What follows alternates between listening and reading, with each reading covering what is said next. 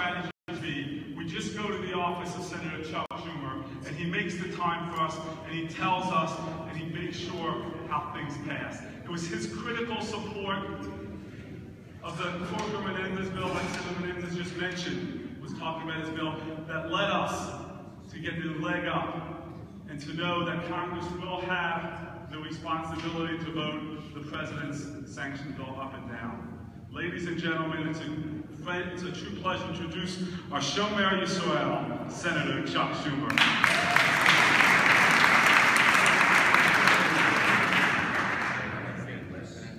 Yeah. Okay, first, welcome. It's always good to see you. I'm here every year, and I very much appreciate you being here. I wanted to talk a lot of topless about Iran, but I'm not going to do that because you're doing the whole thing. And some things should be said in the mishpucha. But let me say a few things here. First, the decision about Iran, I'm going to say two things to you, and some of them you may not like to hear. The decision about Iran is the most serious, one of the most serious decisions I've had to make in the 41 years that I have been an elected official. And it's as Prime Minister Netanyahu says, an existential threat to Israel. Hezbollah can do lots of damage to Israel. Hamas can do lots of damage to Israel, but they can't destroy its existence. But if, God forbid, a nuclear weapon were to be exploded over Jerusalem or Tel Aviv or Haifa, 1 million would die, and everyone else would leave. And so the millennium-old dream of the Jewish people to have a homeland in Eretz Yisrael, now 67 years old, would be gone. So it truly is an existential threat to Israel. It's also a terrible threat to the United States.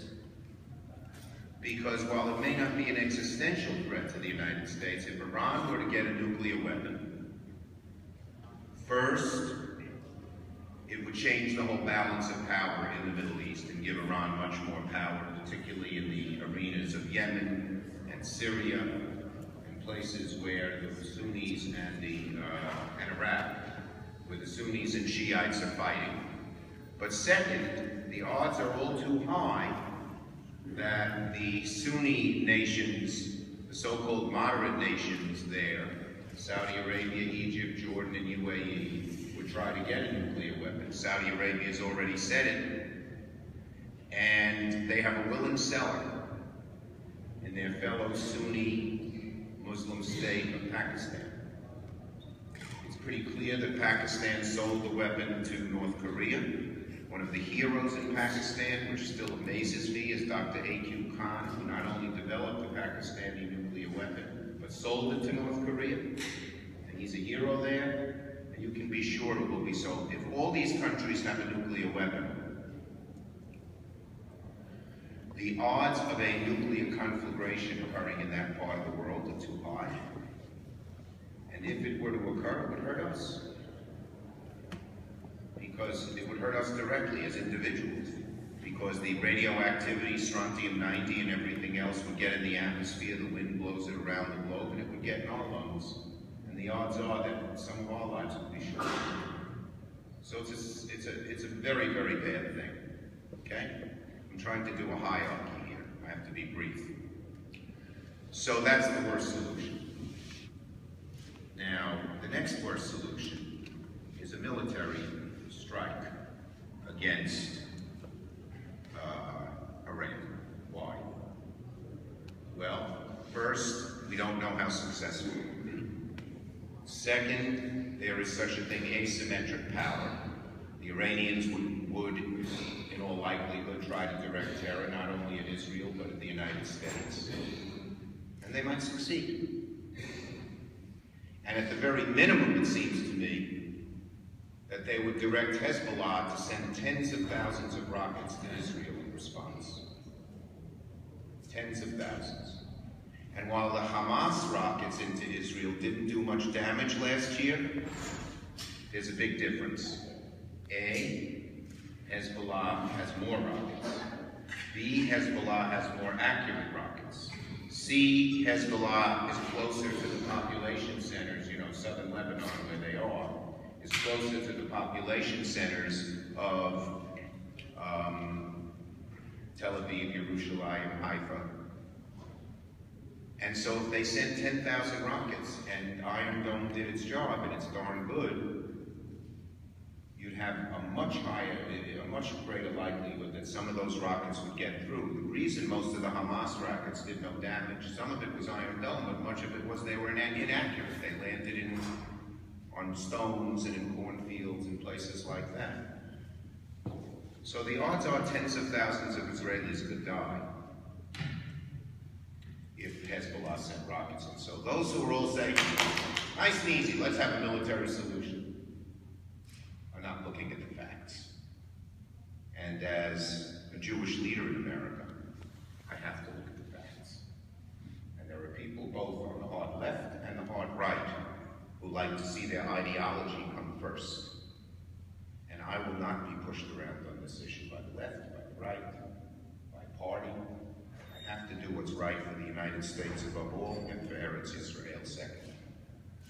Okay, so what does that leave? Well, the best solution is an agreement that everybody likes. That both President Obama and Prime Minister Netanyahu and all the Europeans and the whole world says this is a great agreement. The likelihood of that happening is small. You can point fingers at blame, but it's small. So the choice we face is this. Which is better? No agreement, or an agreement that is not close to the ideal? All right? And to me, there's not a clear-cut answer because each is fraught with peril. Let's go to one other point I wanted to make. Something to understand, which I tell everybody. One reason there is such a divergence of view, and I'm sure you sit there and say, why doesn't the world see this the way we see it? Here's one. Let us say there's an agreement that has a 95% chance of making sure there's no nuclear Iran. Okay? 95%. Let's just say that hypothetically. If you are the President of the United States, President of one of the other European nations, an American, an average American, you say, that sounds pretty good to me.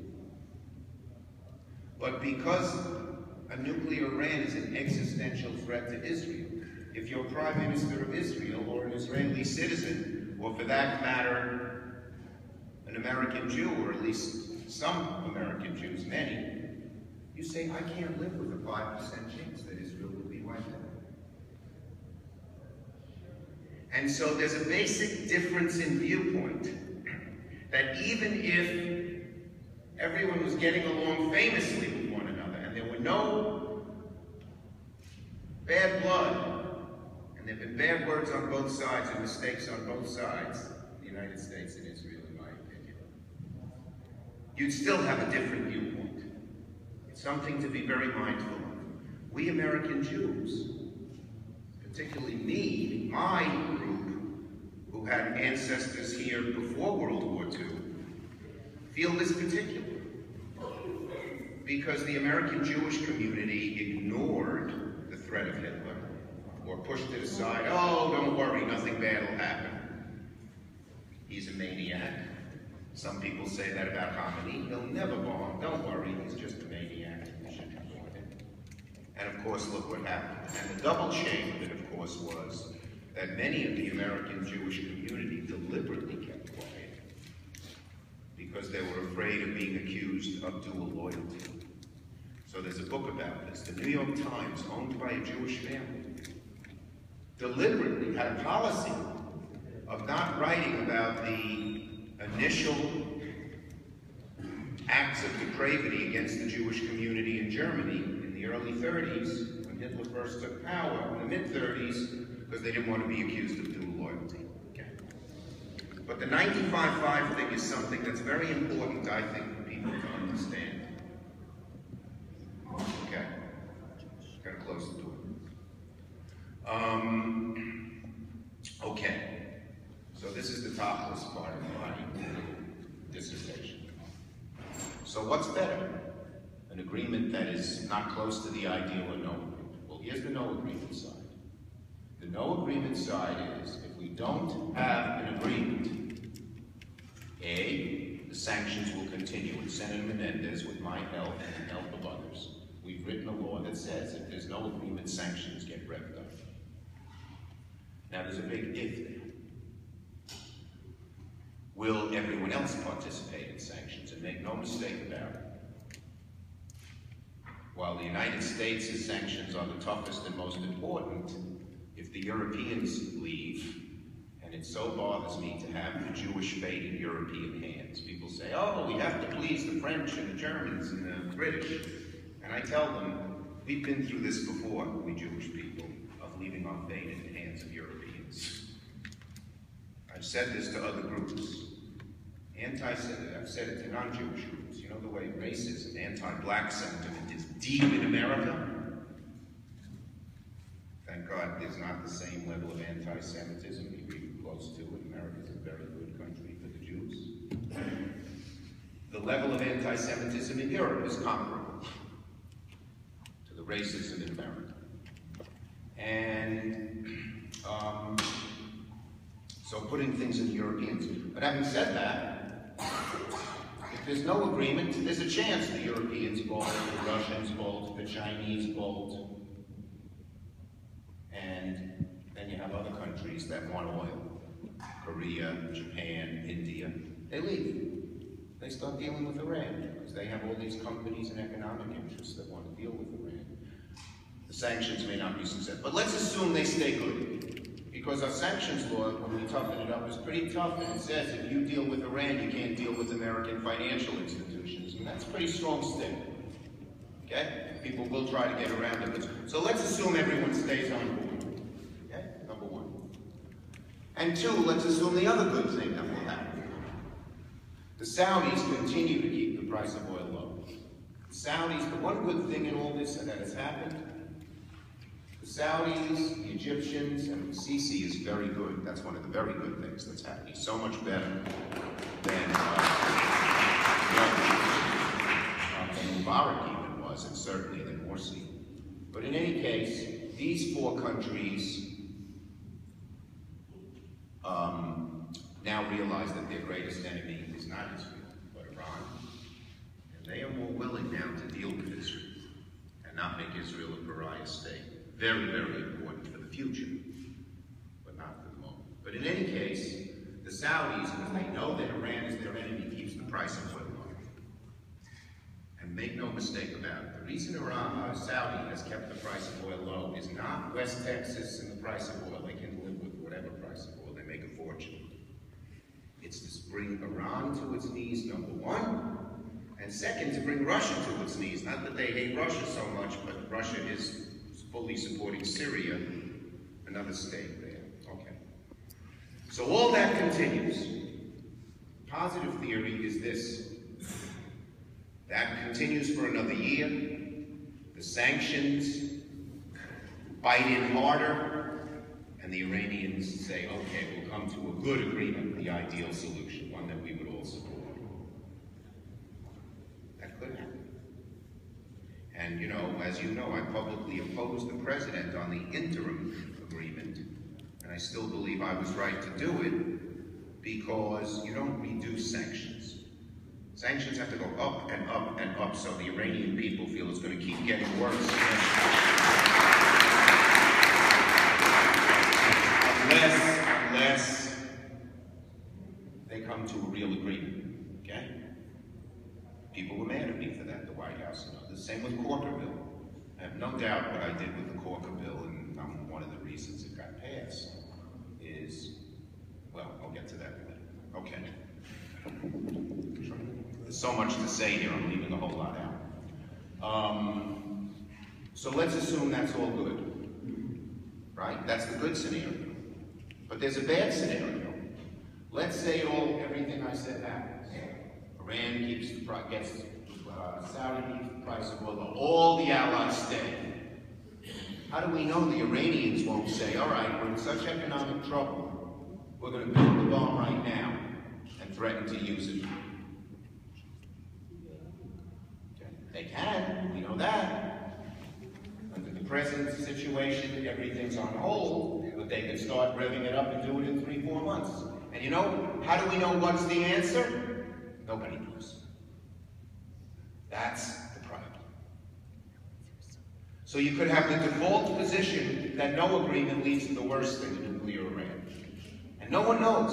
I will be getting briefings, I have to get, on the psychology of Khamenei. See what he might do? Come to a judgment. Okay. Now let's take the other case. An agreement that is hardly ideal. Well, we don't know what the agreement is. Let me just say this, and I'll go through it. One of the best things about Corber is we'll get to see it in writing 30 days before we have to vote on it. I will know all the answers to the questions I'm going to give you in a minute, but I don't know them now because there's no agreement. And I have to tell you, the day Prime Minister Netanyahu came out, the day after the interim thing was said and set him against it, he made a mistake. He made a number of mistakes. Because then no one thought he should have said, I have 5 or 10 questions and I'm going to judge it on whether they have these questions answered. But here are the unanswered questions. First, what are the inspections like? Okay? Can the U.S. unilaterally go inspect anywhere, anytime? You can't say immediately, but say 24 hours notice. 24 hours doesn't give enough time to cover it all. Let's say Iran starts to build something in Shiraz, which is a religious city that hasn't had any nuclear, and we suspect it. How quickly do we get it? No one knows. We haven't seen an agreement yet. Second question. What makes the sanctions be lifted? Okay. The Iranians say they're lifted the day the agreement is signed. We all know the folly of that. If the sanctions are lifted the day they sign it, and then they ignore it a day later and start building a bomb, and the sanctions are lifted. Now the U.S. says, because I have 14 pages of questions, I have had 5 briefings that lasted over an hour each with the top people, Kerry, Sherman, their staffs. I'm only up to page 5 of my questions, but in this one they've answered. They said the Iranians have quietly agreed that there are 2 pages of conditions they must complete before sanctions are lifted, including things like the dismantlement of the plutonium reactor in Arak, A-R-A-K, going down to the 5,000 centrifuges rather than the 14, destroying the ways to make new advanced centrifuges, things like that.